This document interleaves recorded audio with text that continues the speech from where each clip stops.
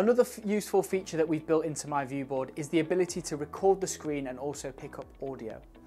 For example, along the top of our toolbar here we have this shutter icon. We've used this previously to take screenshots, but at the same time there is a camcorder icon which will allow us to record the screen. What I would like to do here is record the screen because I'm actually going to be recording a cover lesson that I'm not going to be present to actually deliver myself. Once I've pressed this icon, it will bring up this little video box, which will basically allow me to specify my settings. So for example, if I want to check what the microphone it's using and what speakers, for example. When I'm ready to start my video, all I need to do is press the video icon on the end. Once I've done that, it can ask me to specify the resolution that I want to record in. So in this case, I'm just going to do it in 2080 by 720.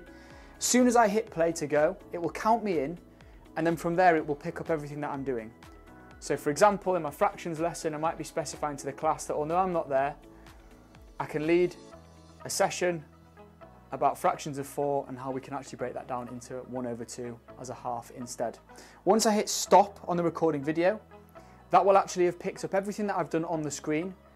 And of course, if I've plugged in a microphone to the ViewBoard or done it from an external device, it will actually pick up all of the audio as well.